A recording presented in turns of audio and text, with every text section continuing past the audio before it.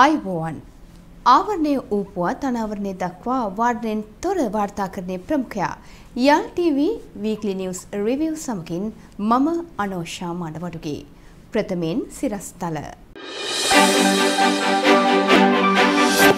සර්වපාක්ෂික ආණ්ඩුවේ නව කැබිනට් අමාත්‍යවරු 9ක් දිවුරුම් දෙති.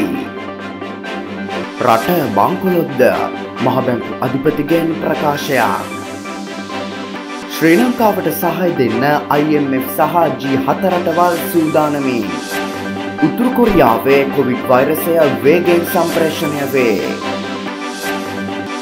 බහනුක සහ IPL පිටියේ කෝඩුකාර මතේෂට හදිසි කැදවීමක්. සර්වපාක්ෂික ආණ්ඩුවේ නව කැබිනට් අමාත්‍යවරු 9 දෙනෙකු කොළඹ කොටුව ජනාධිපති මන්දිරයේදී ජනාධිපති ගෝඨාභය රාජපක්ෂ මැතිතුමා ඉදිරියේ පසුගියදා දිවුරුම් දුන්නා. නිමල් සිරිපාලද මහතා වරාය නාවික සහ ගුවන් සේවා අමාත්‍ය ලෙසත් සුසිල් ප්‍රේමචන්ත මහතා අධ්‍යාපන අමාත්‍ය සහ කෙහෙලිය රබුක්වැල්ල මහතා සෞඛ්‍ය අමාත්‍ය ලෙසත් දිවුරුම් දී තිබෙනවා. ආචාර්ය විජේදාස රාජපක්ෂ මහතා අධිකරණ බන්ධනාගාර කටයුතු සහ ආණ්ඩුක්‍රම ව්‍යවස්ථා ප්‍රතිසංස්කරණ අමාත්‍යවරයා ලෙසත් හරින් ප්‍රනාන්දු මහතා සංචාරක හා ඉඩම් අමාත්‍ය ලෙසත් රමේෂ් පතිරණ මහතා වැවිලි කර්මාන්ත අමාත්‍ය ලෙසත් මනුෂ්‍ය නානයක්කාර මහතා කම්කරු හා විදේශ රැකියා අමාත්‍ය ලෙසත් දිවුරුම් දී තිබෙනවා. මීට අමතරව නලින් ප්‍රනාන්දු මහතා වෙළඳ වාණිජ හා ආහාර සුරක්ෂිතතා අමාත්‍යවරයා ලෙසත් ටිරන් අලස් මහතා මහජන ආරක්ෂක අමාත්‍ය ලෙසත් දිවුරුම් දෙනු ලැබුවා. මේ අතර ඊයේ දිනේ අමාත්‍ය දුර බහරගත් මනුෂ්‍ය නානයක්කාරට සහ හරින් ප්‍රනාන්දු වෙන අයට එරෙහිව විනය ක්‍රියාමාර්ග ගන්නා බව සමගි ජන බලවේගයේ පාර්ලිමේන්තු මන්ත්‍රී ලක්ෂ්මන් කිරියල්ල මහතා පවසනවා. ඊයේ පැවැත්වුණ පාර්ලිමේන්තු සභාවාරයේදී ඔහු මේ බව සඳහන් කර සිටියා. වසර 70කට අධික ඉතිහාසය තුලදී ශ්‍රී ලංකාව පළමු වරට ණය ගෙවීම නිල වශයෙන් පැහැරහැර රටක් බවට පත්වතැයි විදේශ මාධ්‍ය වාර්තා කර තිබෙනවා. ඒ ස්වෛරීත්වය බැඳුම් කරවල පොලිය ගෙවීම සඳහා ලබා දුන් සහන කාලය අවසන් වීම හේතුවෙන් මෙහිදී ශ්‍රී ලංකාව ඇමරිකානු ඩොලර් මිලියන 78ක මුදලක් ගෙවිය යුතු තිබූ බව විදේශ මාධ්‍ය වාර්තා කර තිබෙනවා. ඒ අනුව ශ්‍රී ලංකාව බංකොලොත් රාජ්‍යයක් බවට පත් වී ඇද්දැයි මාධ්‍යවේදීන් ආචාර්ය නන්දලාල් වීරසිංහගෙන් විමසීමක් කළා. මහ බැංකුව අධිපතිවරයා වැඩි දුරටත් සඳහන් කළේ ඉන්ධන, ගෑස්, ජල සහ විදුලි බිල තවදුරටත් ඉහළ නැංවීම සම්බන්ධයෙන් නිර්දේශ ඉදිරිපත් කරන බවයි. ඒ සඳහා කඩිනම් වෙනසක් සිදු කරන ලෙසයි දන්වා ඇත්තේ. ක්‍රියාත්මක වෙන්නේ නැහැ. එතකොට මම නෙවෙයි කවුරු වුණත් මේ ඒ කාර්ය කරන්න අමාරුයි. ඒ නිසා එහෙම අවස්ථාවකදී මම තනතුර ඇඳී සිටින්නේ නැහැ කියලා තමයි ඒ වෙලාවේ ප්‍රකාශ කරේ. ඒ තත්ත්වය. ඒතර එදා තිබිච්ච තත්ත්වය සහ අද තිබිච්ච තත්ත්වය බලනකොට මේ වෙනකොට දැනට යම්කිසි ආකාරයක පාර්ලිමේන්තුවේ අගමැතිවරයෙක් පත් කරලා තියෙනවා. කැබිනට් මණ්ඩලයක් පත්. ඒතර එදාට වඩා එදා කැබිනට් මණ්ඩලයක් තිබුණේ නැහැ. අගමැතිවරයාත් අස්වලා තිබුණේ. ජනාධිපතිවරයා ඇතුළු පාර්ලිමේන්තු මන්ත්‍රී හිටියට යම්කිසි ක්‍රියාදාමයක් ඇඩ්මිනිස්ට්‍රේෂන් එකක් තිබෙන්නේ නැහැ. නමුත් අද යම්කිසි ආකාරයක අගමැති කෙනෙක් ඉන්නවා, කැබිනට් මණ්ඩලයක් ඉන්නවා, පාර්ලිමේන්තුව රැස් වෙනවා.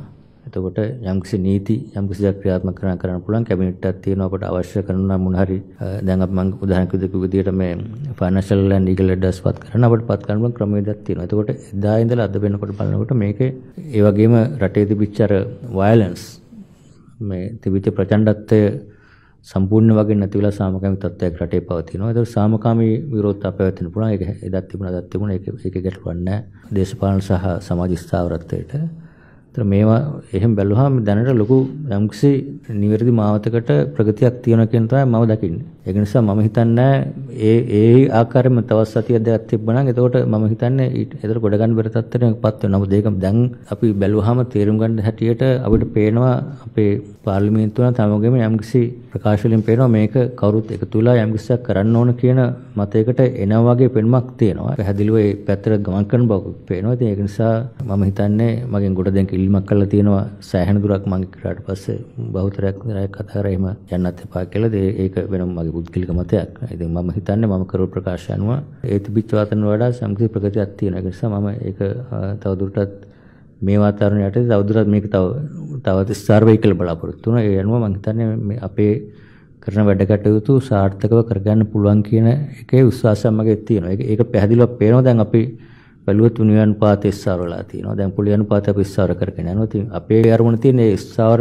අපි ඉස්සාර කිරීම ගන්න පියවර ප්‍රතිඵල පේනවා නම් අපි ඒක දිගටම කරගෙන යන්න පුළුවන්. ප්‍රතිඵල පේන්නේ නැත්නම් අපි ඒක කරමින් වැඩක් නැහැ. මහා බැංකුවේ නිර්දේශක සමගම දැන් එක් මට්ටමකට ඇවිල්ලා තියෙනවා. මෙය අර කලින් ප්‍රකාශ කරපු පාවෙන විනිමය අනුපාතික ස්ථාවර විදියට හඳුන්වන්න පුළුවන්ද නැත්නම් අර 203 තියාගෙන හිටියා වගේ ස්ථාවර විනිමය අනුපාතය අනුගමනය කිරීමද මෙතන වෙන්නේ? එහෙම තියාගෙන ඉන්නේ නැහැ. මේක දවසින් දවස මේ මාකට් එකේ වෙනස් වෙන ආකාරයට දැන් අඩු කරගෙන යනවා. ඒ කියන්නේ දැනට පොඩි ප්‍රමාණයෙන් තමයි දවසින් දවස බැලුවොත් 7,000-720ක් එහෙම වගේ තමයි අඩු වෙගෙන යන්නේ. ඒතකොට ඒක මම අපි බලාපොරොත්තු වෙන්නේ යම්කිසි ස්ථාරණාට පස්සේ ඊට වඩා වැඩි වේගකින් මේක අඩු වෙයි. එතකොට අපිට බෑඩ් එක පොඩ්ඩක් වැඩි කළා ඊට වැඩි ෆ්ලෙක්සිබිලිටි මේක කියන්නේ අපි ෆ්ලෙක්සිබිලිටියක් දෙනවා. ඒක මේ එක තැන තියෙන එකක් නෙමෙයි. තියෙන වෙළඳපොලේ තියෙන ඉල්ලුම සැපීම අනුව සැපීම වැඩිවත් එක්කම ක්‍රමානුකූලව මේක යම්කිසි ආකාරයකට එක පැත්තකට ගමන් කරන එක තැන තියන් ඉන්න. ඉන්ධන පිරවුම්හල්වල ඉන්ධන තොඟ පිළිබඳ තොරතුරු පාරිභෝගිකයන්ට ලබා දීම වෙනුවෙන් යෙදුමක් හඳුන්වා දී තිබෙනවා. ඉන්ධන පිරවුම්හල්වල පවතින ඉන්ධන තොග පිළිබඳව අවශ්‍ය තොරතුරු ලබා ගැනීමට ඉන්ධන තොග ලැබෙන වේලාවන් සම්බන්ධයෙන් පාරිභෝගිකයන් දැනුවත් කිරීමට තාක්ෂණික යෙදවුමක් ඉදිරියේදී ක්‍රියාත්මක කිරීමට නියමිතයි. පසුගියදා ඒ සම්බන්ධයෙන් සාකච්ඡාවක් ලංකා ඛනිජ තෙල් සංස්ථාව සහ තාක්ෂණික අමාත්‍යාංශය අතර විදුලි බල හා බලශක්ති අමාත්‍ය කාංචන විජේසේකර මහතාගේ ප්‍රධානත්වයෙන් බලශක්ති අමාත්‍යාංශයේදී පවත්වා තිබෙනවා. මෙම යෙදවුම ඔස්සේ පාරිභෝගිකයන්ට ඉන්ධන ලබා ගැනීමට අවශ්‍ය තොරතුරු දැන ගැනීමටත් පවතින ඉන්ධන අර්බුදය අවම කිරීමටත් හැකිවේ. මෙම වැඩපිළිවෙල සතියක් ඇතුළත ක්‍රියාත්මක කිරීමට නියමිතයි.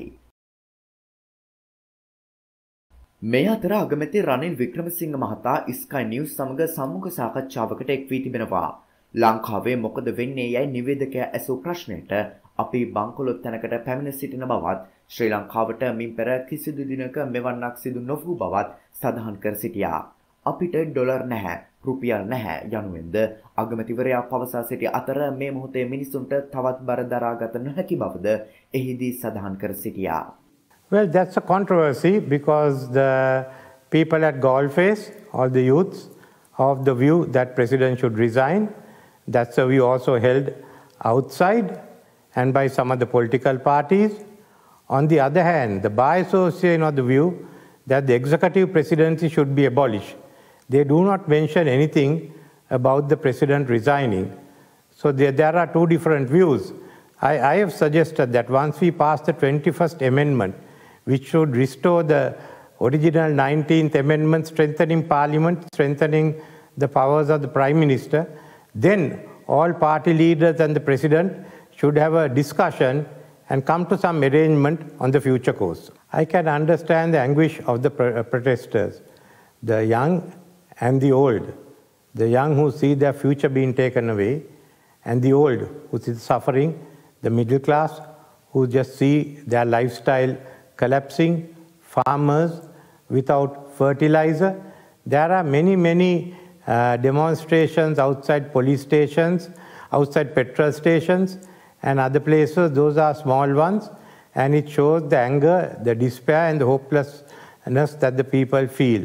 The demonstration that you have shown now is by a militant youth group who generally carries out at least 5 to 6 demonstrations a year.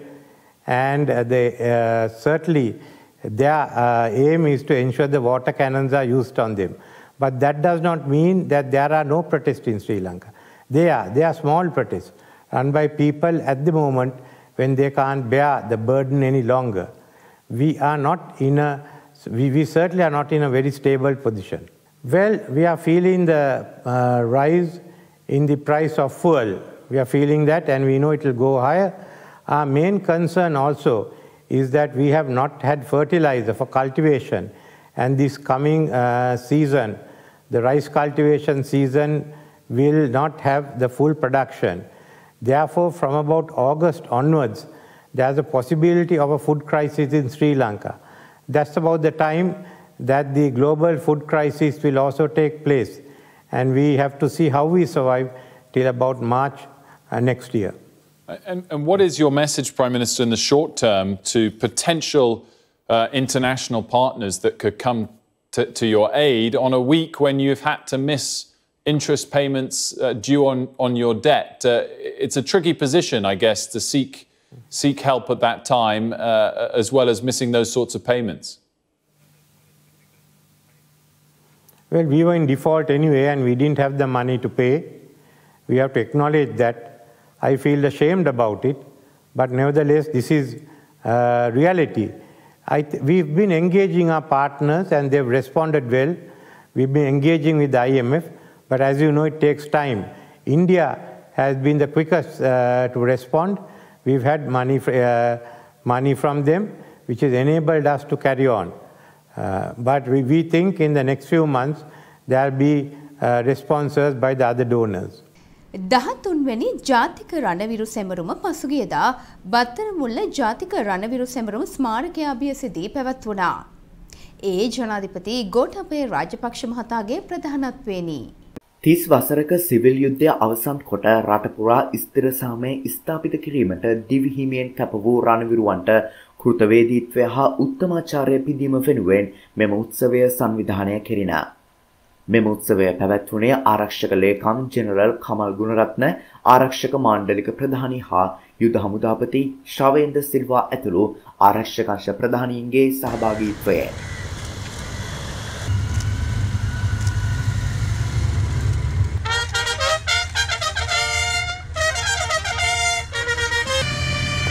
ආරක්ෂක ලේකම්තුමන්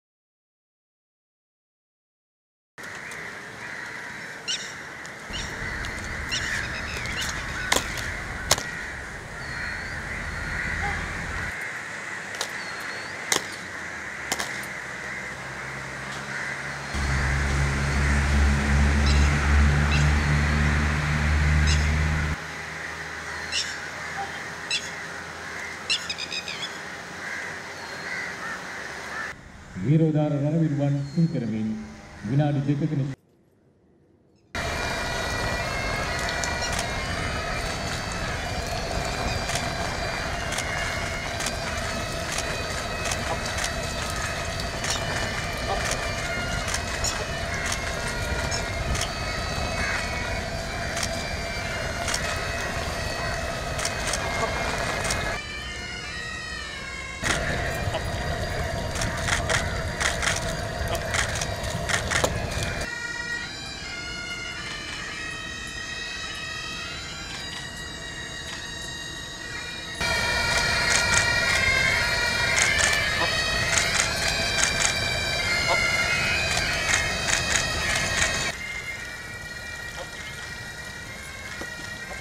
දෙදහස් 9 මැයි 18 වන දින වෙල්ලමුල්ලි වයිකාලේදී අවසන් කළ ඒ මානුෂීය මෙහෙයුමේදී තුවාල ලබා මේ වන විට රණවිරු සුවසහන නිකේතනවල ප්‍රතිකාර ලබන රණවිරුවන්ගේ සුව දුක් විමසීමේ වැඩසටහනක් දිවයින පුරා විහිදී තිබෙන රණවිරු සුවසහන නිකේතනවලදී ක්‍රියාත්මක කෙරුණා. ඊට සමගාමීව අත්තිඩිය මිහිඳු සෙත් මැදුරේ පැවති වැඩසටහනකට ආරක්ෂක මාණ්ඩලික ප්‍රධානී සහ යුද්ධ හමුදාපති ජෙනරල් ශවේන්ද්‍ර සිල්වා සහභාගී වුණා. මෙහිදී රණරක්ෂිත රණවිරුවන්ගේ මානසික සුවතාවයේ ඉහළ නැංවීම සඳහා යොදා ගැනීමට ටැප් පරිගණක ඇතුළු තවත් උපකරණ ඇතුළත් ත්‍යාග පාර්සල් බෙදා හරින ලදී. මෙහිදී යුද්ධ හමුදාපතිතුමන් රණරක්ෂිතයට පත් රණවිරුවන් සමග සුවද පිරිසදරකද නිරත වුණා.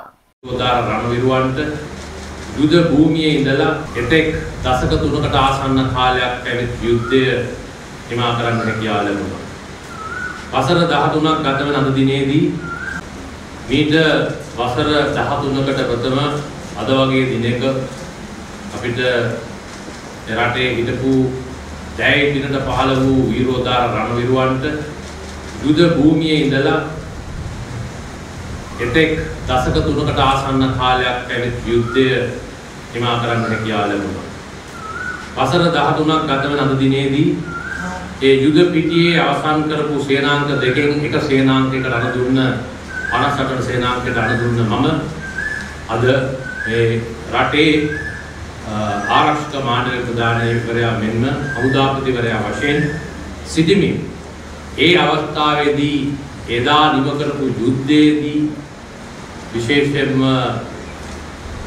ආබාධිත තත්ත්වයන්ට පත්වෙච්ච අපගේ දැය පිනට පහළ වූ ඔබ වැනි වීරෝදාර රණවිරුවන් මේ වන විට නේවාසිකව සිටින එම ස්ථානයේ මිහිඳු සෙත් මැදුරට ඇවිල්ලා ඔබත් එක්ක සුළු වේලාවක් ගත කිරීමට ලැබීම මාලද භාග්‍යයක් කියලා මම සලකනවා.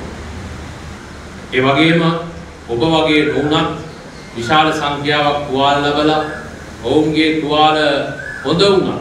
සමහර අපගේ විරෝධා රණවිරුවන්ගේ තුවාල හොඳ වුණත් ඒ තුවාල තුල යම් කිසි ආකාරයකද ආබාධිත තත්ත්වයක් මේ වෙන විටත් තිබුණා. මමත් තුවාල ලැබුණේ මටත් ඒව තවමත් බලපාලා තිබුණා.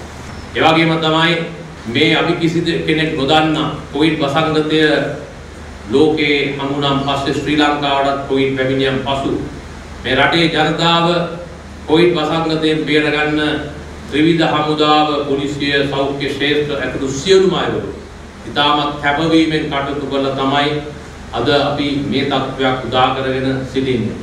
ඔබ එදා රටේ ජනතාවට සාමයෙන් සතුටින් ජීවත් වෙන්න පරිසරයක් එදා යුද පිටියේදී හදලා දුන්නා වගේ තමයි මේ දැනට සේවයේ නියුතු වීරෝදාර රණවිරුවන් ඒ කොවිඩ් වලින් රටේ ජනතාව ආරක්ෂා කරගන්න කටයුතු කරන ලැබුවේ. ඒ පසුගිය 9 වෙනිදා මේ රටේ වෙච්ච අවාසනාවන්ත සිදුවීම් වල ප්‍රතිඵලයකට පසුව රටේ ප්‍රචණ්ඩකාරී තත්ත්වයක් පැය 24ක් වැනි කාලයක් තුල හටගත්තා. ඒ අවස්ථාවේ ත්‍රිවිධ හමුදා පොලිසිය මේ රටේ සිසු ජනතාව ආරක්ෂා කර ගැනීම සඳහා විශාල කැපවීමකින් යුතුව කටයුතු කරන ලැබුවා. මේ රටේ ආරක්ෂකයා ජනතාවගේ ආරක්ෂකයා ශ්‍රී ලංකා යුද හමුදා ප්‍රමුඛ ත්‍රිවිධ හමුදාව එදා මේ මදත් කටයුතු කරනු ලබනවා. ඉදිරියේදී කටයුතු කරන්න අපි ඒ ආකාරයෙන්ම බලාපොරොත්තු වෙනවා. ශ්‍රී ලංකාව සම්බන්ධ ණය වැඩසටහන පිළිබඳ පැවැත්වෙන තාක්ෂණික සාකච්ඡා මේ 24 දිනෙන් අවසන් කිරීමට අපේක්ෂා කරන බව ජාත්‍යන්තර මූල්‍ය අරමුදල පවසනවා.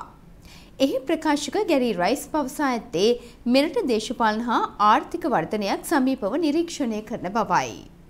1948න් පසු ශ්‍රී ලංකාව මුහුණ දෙන දරුණුතම ආර්ථික අර්බුදයට මේ වන විට මුහුණ දෙමින් සිටිනවා. එබැවින් ජාත්‍යන්තර මූල්‍ය අරමුදලේ ප්‍රතිපත්තිවලට අනුව ශ්‍රී ලංකාවට උපකාර කිරීමට කැප වී සිටින බවද ජාත්‍යන්තර මූල්‍ය අරමුදලේ ප්‍රකාශක ගැරි රයිස් පවසනවා. මෙරට මුහුණ දී සිටින අර්බුදය කාලෝචිත ලෙස විසඳා ගැනීම සඳහා අදාළ පාර්ශ්වකරුවන් සමග සාකච්ඡා කරන බවයි ඔහු වැඩිදුරටත් පවසා ඇත්තේ. මේ අතර ලොව ආර්ථික බලවතුන් 7 දෙනාගේ කණ්ඩායම වන G7 කණ්ඩායමේ මූල්‍ය ප්‍රධානීන්ද ශ්‍රී ලංකාව සම්බන්ධයෙන් පසුගියදා පැවති රැස්වීමකදී සාකච්ඡා කර තිබෙනවා. එහිදී ඔවුන් පවසා ඇත්තේ ශ්‍රී ලංකාව සඳහා ණය සහන ලබා දීමේ ප්‍රයත්නයකට සහාය ලබා දෙන බවයි.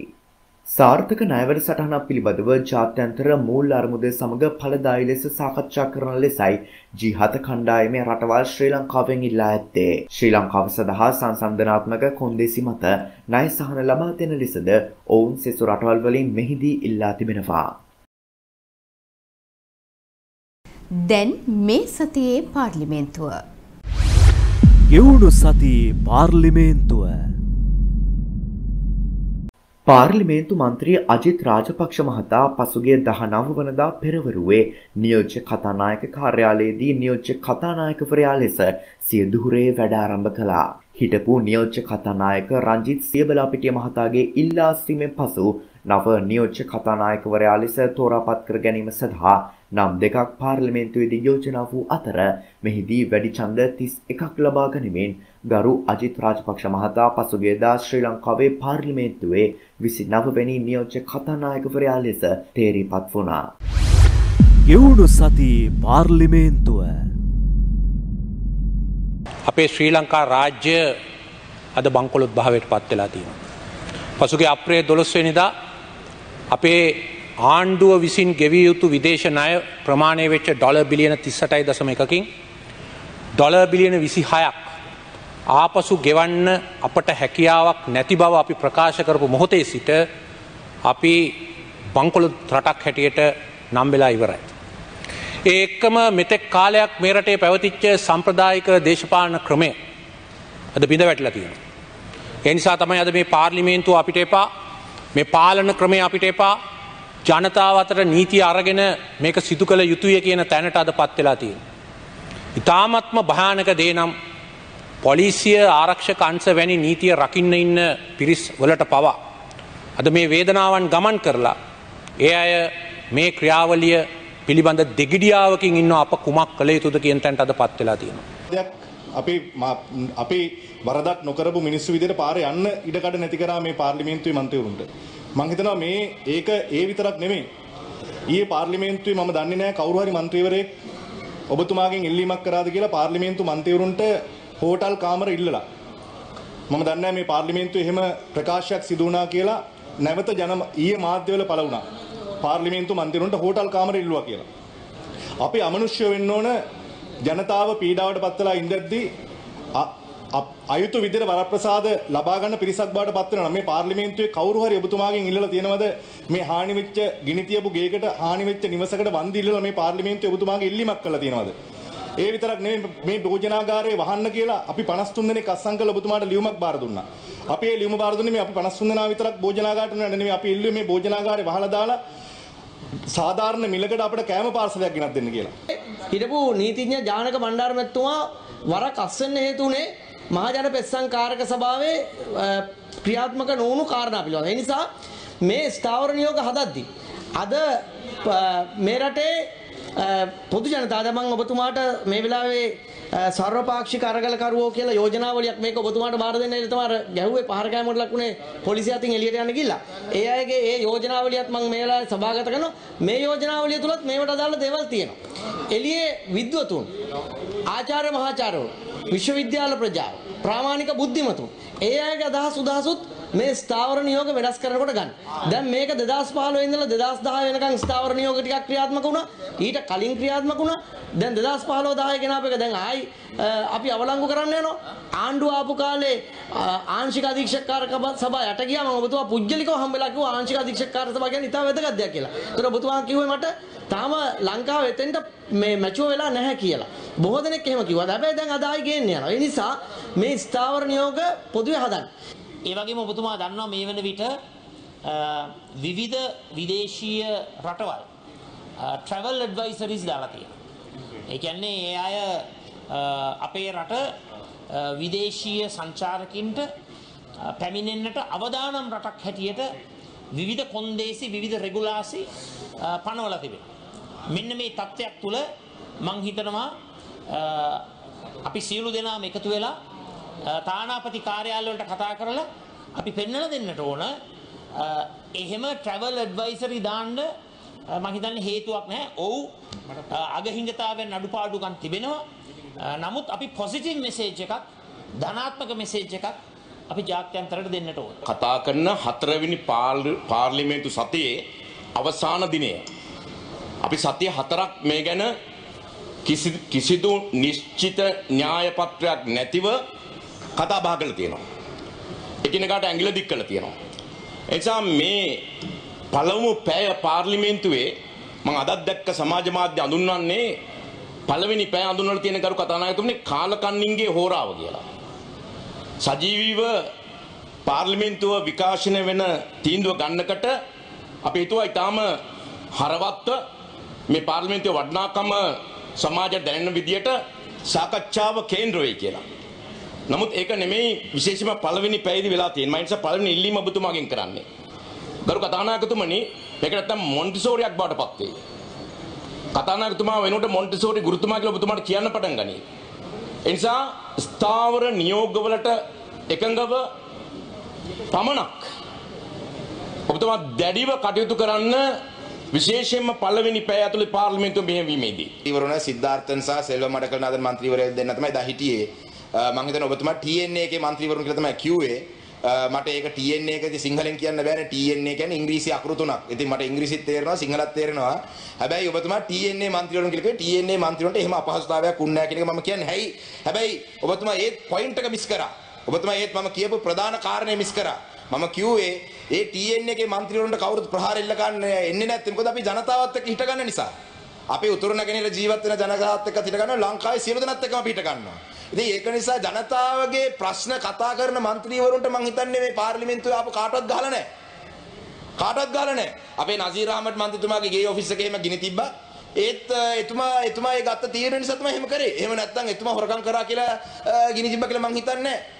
එතුමා හොරකම් කරාද නැද්ද කියන එක මට අදාළ නැහැ. මම මේක ගැන වාද කරන්නේ නැහැ. හැබැයි එතුමාගේ ගේ ගෙනි තිබ්බේ එතුමා ඒ ජනතාව පිළිගත්තේ නැහැ. එතුමා හරිතන හිටගත්තා කියලා. ඉතින් 20 වෙනි සංශෝධනයට අත උස්සලා අද මම දැක්ක උදේ අපේ හිටපු මුදල් ඇමතුමා හිටපු නීතිය පිටිපන්ද ඇමතුමා ලොකු කතාවක් කරා.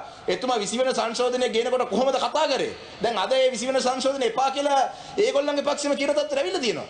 මේ 20 වෙනි සංශෝධනය වගේ රටට අහිතකර දේවල් වලට ඡන්දය දුන්න නිසා තමයි ගෙවල් ගිනි තිබ්බේ. හැම බජට් එකේම මේ ආර්ථික බැරදි ප්‍රතිපත්ති තිබ්බ බජට් 2020 බජට් එක 2021 බජට් එක මේ 2021 20 බජට් එකටම අත උස්සපු මිනිස්සු නිසා තමයි මේ ගෙවල් ගිනි තිබ්බේ. මොකද ඒ බජට් එකේ තිබ්බ ඒ වැරදි ප්‍රතිපත්ති. අලි සබ්රි ඇමතුමාට පුළුවන් මෙහෙම අත දික් කරලා කියන්න. පුළුවන් නම් ජනතාව ඉස්සරහා ගිහිල්ලා කියන්නේ ඒක නෙවෙයි කියලා. පුළුවන් නම් ජනතාව ඉස්සරහා ගිහිල්ලා කියන්නේ දැන් මෙහෙම කරා. පුළුවන් නම් කියලා කියන්නේ මෙහෙම කරලා කරන්න 20 ගෙනාපු එක හරි කියලා කියන්න බෑ. ඒක තමයි මේ ජනතාව පාවා දීම නිසා තමයි. ජනමතේ පාවා දීම නිසා තමයි. මේන්තුවේ මේ දවස් දෙකේම තුනේම ඇතිවෙච්ච කතා අනුව තාමත් මේ වෛරය වැපිරීම තමයි දිගින් දිගටම යන්නේ. මේ ආරම්භ වුණේ කොහමද ගෝල් ෆේස් එකෙන් කියලා අපි ඔක්කොම දන්නවා. තමුන්නාසලත් දන්නවා අපිත් දන්නවා. ඉතින් මේක දෙපැත්තට බෝලේ පාස් කර කර වෛරය වපුර ගන්න නැතුව මං හිතනවා කාටවත් සාධාරණයක් වෙන්න මේවා විසඳෙන්න ඕනේ. දැන් මම දැක්කා මාධ්‍යයක් දාලා තියෙනවා ගෝල් ෆේස් එකේ හිටපු ළමයි 3 දෙනෙක්ගේ නම් 3ක්. ඒගොල්ලෝ අත්අඩංගුවට ගන්න කියලා. ගහනකොට කවුද ගරු කතානායකතුමා කකුල් දෙක අල්ලලා වඳින්නේ කොල්ලෝනේ. උණ්ඩ ගහනකොට උණුත් පොල්ලක් අතට ගන්නවා තමයි. ඉතින් ඒ පින්තූරයක් දාලා අත්අඩංගුවට ගන්න කියලා. මේවා ගොඩින් බේරන්න වෙනවා කතානායකතුමා. මේ විදියට දෙපැත්තට පාස් කර කර අත්අඩංගුවට ගන්න හිරේ දාන්න ගියොත් මේකේ කෙලවරක් නැහැ. ඒකන්ද අපි තමුන්නාන්සලෙන් ඉල්ලා සිටින්නේ මේක සමනයටපත් වෙන ක්‍රමවේදයක් බලන්න කාටවත් සාධාරණ ඉෂ්ට වෙන්න. කෙනෙක්ම අදාළ වෙලාවට අපිට එන්න කියපු හැම වෙලාවකම ගිහිල්ලා කරු කතානායකතුමනි අපි කට උත්තර දීලා මේ පරීක්ෂණ කටයුතු වලට අපි සාධාරණයක් කරලා තියෙනවා. ඒ හින්දා අපිට සාධාරණයක අපිට අපේ කට උත්තර සඳහන් කර ගන්නවා හා සමානව පාර්ලිමේන්තු මන්ත්‍රීවරුන්ව අත්අඩංගුවට ගන්නවා හා සමානව ප්‍රාදේශ සභාවේ මන්ත්‍රීවරුන්ව පින්තූර බල අත්අඩංගුවට ගන්නවා හා සමානව අනිත් පාර්ශවයනුත් ගෙවල් ගිනි තියපු මේ අත්තාලමක් කැඩුවා කියලා අත්අඩංගුවට ගත්තු മന്ത്രിවරු ඉන්නවා මේ පාර්ලිමේන්තුවේ. ඒ වගේම තමයි පහර දීම් වලට අත්අඩංගුවට ගත්තු മന്ത്രിවරු ඉන්නවා ප්‍රාදේශ සභාවේ සැකපිට. එහෙමනම් ගෙවල් ගිනි තියපු මිනිමරපු ත්‍රස්තවාදී විදිහට හැසිරෙච්ච අයවත් අත්අඩංගුවට ගන්න කියන එක අපි කියන්නේ කිසිසේත් අපි වගකීමකින් කියනවා මේ කිසිම පරීක්ෂණ කටයුත්තක් මග අරින්න මේ කිසි කෙනෙක් ලෑස්ති නැහැ කරු කතානායකතුමනි. අපි ඒ පරීක්ෂණ කටයුතුට අපි මුහුණ දෙනවා විතරක් නෙවෙයි අපේ පූර්ණ සහයෝගය ලබා දෙනවා කියන එක අපි මතක් කරන්න ඕන. ගරු නියෝජක කතානායකතුමනේ මා සිංහල වචන දෙකක් කතා කරන්න කැමතියි. අපේ පත්තේ කට්ටිය පුනා කිව්වා ගෝඨාභය රාජපක්ෂ ෆේල්, සේර් ෆේල්, ගෝඨා ඕම් කියලා කිව්වා. අද ලැජ්ජ නැතුව කියලා මේ පොතෙන්ද කියලා සේර් ෆේල් වෙච්ච සර්ගේ එමෙතේම කරනවා. කත්තා ඒ වගේ ගෝඨා ගෝ ඕම් කියලා ඒගේ ගෙදර කියලා එමෙතේම කත්තා. මන් දන්නේ මේක මොකද්ද කියලා. මොකද ලැජ්ජා දැන් කියනවා නියෝජකත්වමනේ මට මොන විලාඩි දෙන්නද 225ම එපා කියනවා. මේ පට්ටෝරු කියලා කියනවා එළියේ ඉඳලා. ඒක ඇත්ත කතාව. දැන් රටවනේ කියන්නේ මේක තමන් වෙනුවෙන් ගියා ලැජ්ජාවේ. එහෙමනම් කියන්න ඕන ගෝඨාභය රාජපක්ෂ හොඳ මිනිහා. එයා විලා ෆේල් වෙච්ච නැහැ කියලා ගන්නවා. පුඩ කියලා ලැජ්ජ නැතුව ගන්නවා. මේ මිනිස්සු දන්නවා ඉස්සරට මොනවද වෙන්න කියලා. මම හිතන්නේ මේ ආණ්ඩුව දිගටම ගෙනියන්න බෑ. අගමැතිතුමාත් ඉන්නවා. අගමැති වෙච්ච ගම කියනවා මේ රටේ රාජපක්ෂ මහත්තයෝ වෙනස් කරා කියලා. ගරු මණ්ඩලතුමා ඔබ පැහැදිලි කිරීමක් කරන්න ඕනේ. මෙතුමා සම්පූර්ණයෙන් නොමග යවන්න උත්සාහ කරනවා. මෙතුමන්ලම තමයි කිව්වේ ඔක්කොමලා එකතු වෙලා මේ රට ගොඩ දාන්න මේ ආර්ථික අර්බුදයෙන් රට ගොඩ දාන්න කටයුතු කරන්න ඕනේ කියලා. ඒ අනුව තමයි එතුමාලගේ පැත්තේ කීප දෙනෙක් ඇවිල්ලා තනතුරු බාරගත්තේ. ඉතින් අද දැන් වෙන කතාවක් කියනවා. බොහොම සිතේ නම. ඉන්නවා පාර්ලිමේන්තුව රැස්වලා දවස් 4ක් තිස්සේ කොහොම අපේ ප්‍රශ්න වලට උත්තර කියලා. ඒ උත්තර දීම තමයි ආණ්ඩුවේ වගකීම. ඒව විසඳන එක තමයි වගකීම. පැය දෙක තුනක් පෝලිං වල ඉන්න මිනිස්සු සාපතිතිය කැකෑරෙන වෛරයෙන් කතා කරන්නේ ඒකට උත්තර දෙන්න. එහෙම නැත්නම් මේ පාර්ලිමේන්තුව කැඳවලා മന്ത്രിවරුන්ට නවතින්න හෝටල් කතා කරන්නයි, මන්වින්දුගේ ගෙවල් ගැන කතා කරන්නයි, මන්වින්දු කෑම ගැන කතා කරන්නයි. ඒක නෙමෙයි ජනතාව බලාපොරොත්තු වෙන්නේ. ජනතාව ඇත්තටම ඉල්ලන්නේ Tamanට විදුලිය, ගෑස් ටික, කිරිපිටි ටික, Tamanට වාහන යන්න තෙල් ටික, ඒ ප්‍රශ්නෙට උත්තරයක් දෙන්න. ඉතින් කනගාටුයි කියන්න ඒව නැතුව වෙන දේවල් කතා කරන්න වෙලා තියෙනවා. වෙන දේවල් කතා කරමින් විවිධ චෝදනා නගන්නත් පටන් ගන්න තියෙනවා. අකමැත්තෙන් වුණත් ඒ චෝදනා පිළිබඳව යම් අදහසක් පළ කරන්න කැමැති. මේ පහුගිය කාලේ පුරාවට රාජපක්ෂ ආණ්ඩුව පිළිබඳව රටේ ජනතාවගේ තිබුණේ බලවත් කලකිරීමක්, විරෝධයක්, අප්‍රසාදයක්. ජාතික ජනබල වේගයේ ජනතා විමුක්ති පෙරමුණ සම්බන්ධයෙන් ජනතාව තිබුණ ප්‍රසාදයක්, කැමැත්තක් ඒක එන්න වැඩි වෙමින් තිබුණේ. ඉතින් එහෙම තත්වයක් තුල ඒකට අපි දේශපාලන අවාසියක් වෙන තීන්දුව తీරන ගන්න මොකටද? අපිට එහෙම කිසිදු රුදාවක් නැහැ. ඒක දේශපාලන මෝඩකමක්. කවුරු හරි හිතනවා නම් මේ ප්‍රචණ්ඩ ක්‍රියා ඇති කරන ජනතා විමුක්ති පෙරමුණ මැදිහත් වෙනවා කියලා අපිට මොකද්ද තියෙන දේශපාලන වාසිය? අපිට තිබුණේ ප්‍රජාතන්ත්‍රවාදී ප්‍රවාහය තුළ අපි වැඩ කිරීම ඇතුළේ ජනතා ප්‍රසාදයක්. ඒක නැති කරගන්න අපි මෝඩ දේශපාලන තීන්දුව ගන්නෙ නැහැ. ඒ නිසා මේ මෝඩ කතාව තවත් කියන්න එපා. කියලා නිකන් සවුත් වෙන්නේ තමන්ම තමයි. ගෙවුණු සතියේ පාර්ලිමේන්තුව මේ මාස 9 වන දින රටපුරා ඇති වූ ප්‍රචණ්ඩ ක්‍රියා සම්බන්ධයෙන් විමර්ශනවල වත්මන් තත්ත්වය හා පාර්ලිමේන්තු මන්ත්‍රී අමරකීර්ති අතුකොරළ මහතාගේ ඝාතනයේ ප්‍රධාන සැකකරු අත්අඩංගුවට ගැනීමේ සිද්ධිය සම්බන්ධව පොලිස් මාධ්‍ය ප්‍රකාශක ජ්‍යෙෂ්ඨ පොලිස් අධිකාරී නීතිඥ නිහල් තල්දුව මහතා විසින් මාධ්‍ය දැනුවත් කරනු ලැබුවා. පසුගිය 9 වන දින දිවයින පුරාම සිදු වූ යම් යම් ප්‍රචණ්ඩ ක්‍රියා සම්බන්ධව මේ වන විට දිවයිනේ පිහිටි විවිධ පොලිස් ස්ථාන මගින් ඒ වගේම කොට්ටාශ අපරාධ විමර්ශනාංශ මගින් විමර්ශන කටයුතු පවත්වනවා. ඊයේ දිනය තුලත් මේ සම්බන්ධව පොලිසියට පැමිණිලි 22ක් ලැබිලා තිබුණා. මේ වන විට ඒ සම්බන්ධව ලැබුණු මුළු පැමිණිලි සංඛ්‍යාව 827ක්.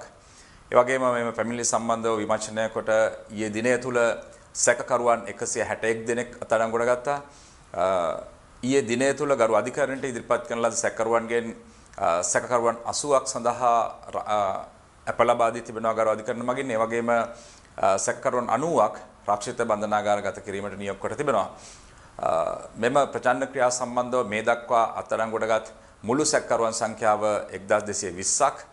ඒ වගේම ගරු අධිකරණයට ඉදිරිපත් කිරීමෙන් පසුව සැකකරුවන් 540කට අප ලබා දී තිබෙනවා.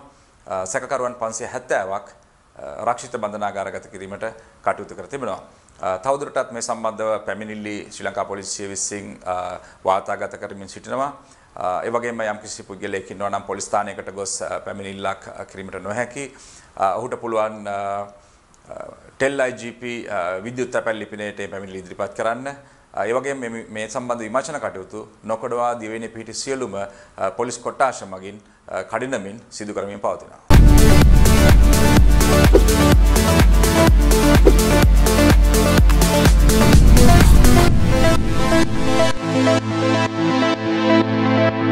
දැන් විදෙස්වත් යුක්‍රේනයේ යුද්ධය ආරම්භ වීමෙන් පසු පළමු යුද අපරාධ නඩු විභාගයේදී රුසියානු සොල්දාදුවෙකු නිරායුධ සිවිල් වැසියෙකු ඝාතනය කිරීම සම්බන්ධයෙන් වරද පිළිගෙන තිබෙනවා.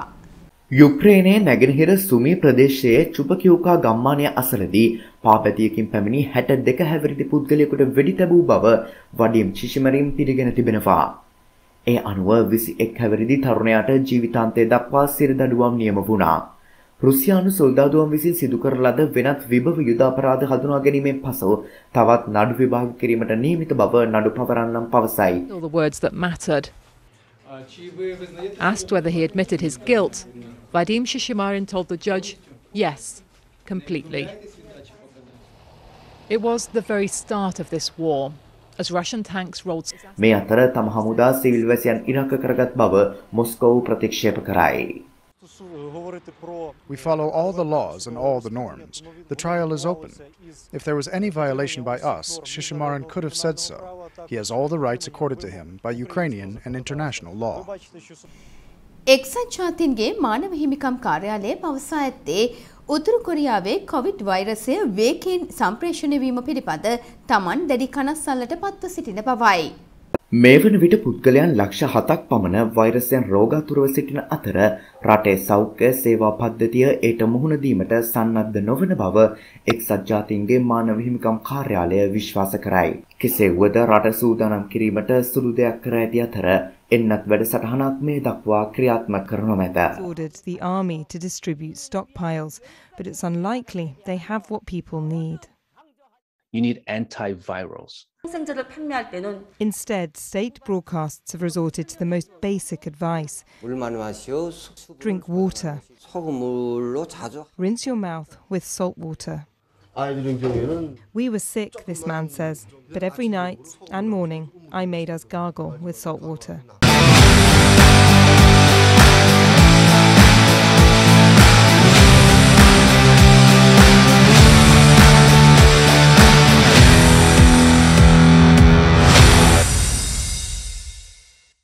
ඔස්ට්‍රේලියානු තරගාවලියට එක්වන ශ්‍රී ලංකා ටෙස්ට් එක්දින සහ 2020 මූලික සංචිතය නම් කර තිබෙනවා. ඔස්ට්‍රේලියානු කණ්ඩායමේ එළඹෙන ශ්‍රී ලංකා තරග සංචාරය සඳහා එක්වන ශ්‍රී ලංකා සංචිතයද නම් කර තිබෙනවා. ඒ අනුව ටෙස්ට් කණ්ඩායම සඳහා ක්‍රීඩකයන් 24 දෙනෙකුගෙන් සමන්විත සංචිතයක් නම් කර ඇති අතර එක්දින සහ 2020 තරගාවලිය සඳහාද ක්‍රීඩකයන් 26 දෙනෙකු ඇතුළත් මූලික සංඛ්‍යාතය මෙලෙස නම් කර තිබෙනවා.